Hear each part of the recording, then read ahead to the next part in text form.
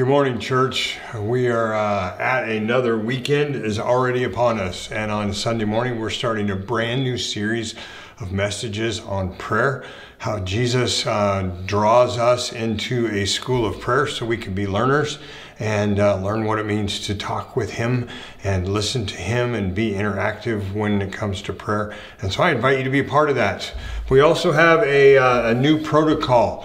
Our governor last Friday made an announcement that we will be required as public buildings to have masks on anytime we're gathered inside the building. And so we are going to move our language from we are recommending masks for those who attend our service in person on Sunday to we are requiring masks for those who attend our service on Sunday. And so we want to invite you, unless you're 5 years of age or under, to come prepared for that. And if you have a mask, bring it with you. If you don't have a mask, we have some masks here. We'd be glad to provide them for you. And this is not us bending to another political order, or we are not responding out of fear. But I believe that God is inviting us to do a couple things, to make space for others, to wind back our passing this virus on from one person to another, and to try to get a handle on the curve again. And this is a big ask for some and not a big ask for others. Some don't care a lot about wearing a mask. They are okay with that and they'll put that on at any time. And others feel like, I'm giving up my rights. Well, I believe this, as followers of the kingdom of God, not just citizens of the United States, God invites us to lay aside our rights on more than one occasion. And almost always it is to benefit someone else. And so I want to invite you to be willing to be a part of this and to lay aside your agenda, to lay aside your preference perhaps, and to choose to say, I want to be in church bad enough that I'm willing to put on a mask for an hour so that I can worship and participate with my fellow believers. And we are going to be invited, as you have been doing over and over and over these last few months, to respond out of generosity and out of love. Paul says in the epistle to the church, I'm willing to stop eating meat if that will help someone else encounter a relationship with God. And so we're inviting you to lay aside something like that, to set aside something that is maybe important to you. In fact, historically, the Church of the Nazarene has had stands on this about our alcohol use. We don't believe that drinking a glass of beer or wine at a dinner is a sin, but we have chosen to lay aside the right to do that so that we would not cause a brother to stumble. And this is in the same context. I'm willing to put on a mask so that I can help someone.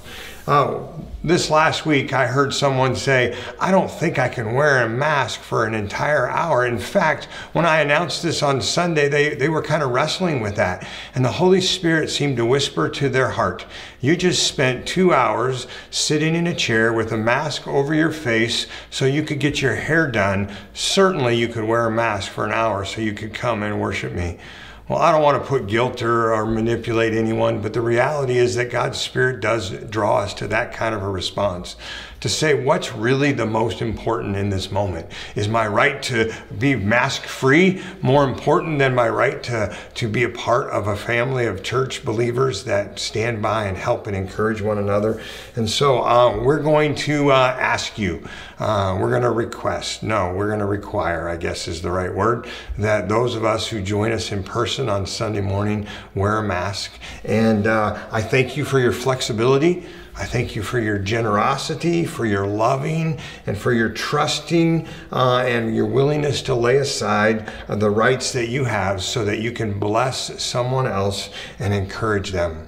I do need to be clear, though, the governor's order also stipulates that those who are standing on the platform, either speaking in a public speaking setting, or those who are leading a religious service, are not required to wear a mask during that time. So the people on the platform actually participating in the service in that way will not have masks until they come back and sit down with the rest of us. And so I want you to know that God has something to say to you this weekend. So if you could be here with us in person, that's amazing. We want to celebrate with you, and we'll be at the regular protocols. If you haven't been sick, if you haven't been around anybody, if you haven't traveled internationally, those things are certainly still requirements that we're asking you to consider.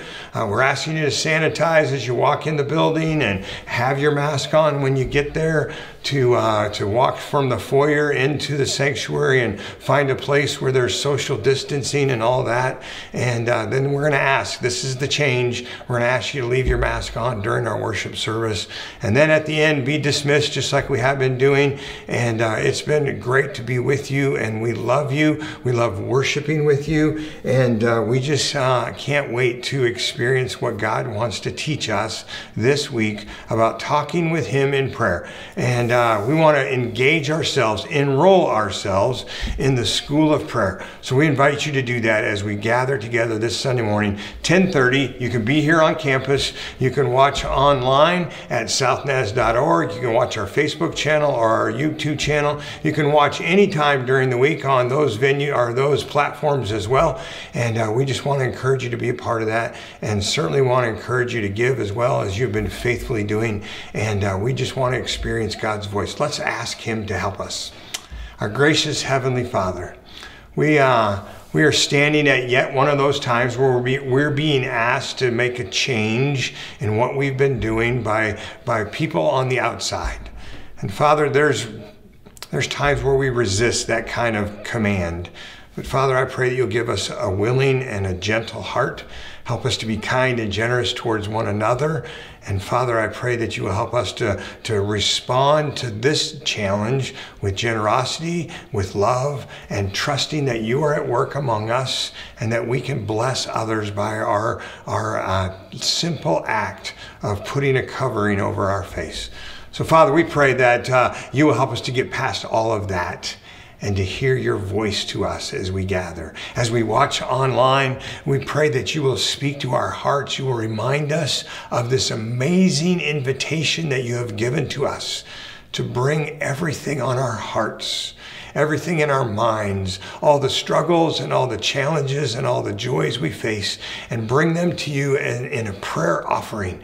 And Father, I pray that we will learn once again what it means to pray to you. And may you teach us in this school of prayer how we can connect with you better. And we thank you for your promise that if you abide in me and my words abide in you, you may ask whatever you wish, and it shall be done for you. Help us to learn what it means to abide. Help us to learn what it means to come under the authority of your word, and help us to experience all the goodness that you have for us as we speak to you in prayer and we learn more about that. In your name we pray. Amen.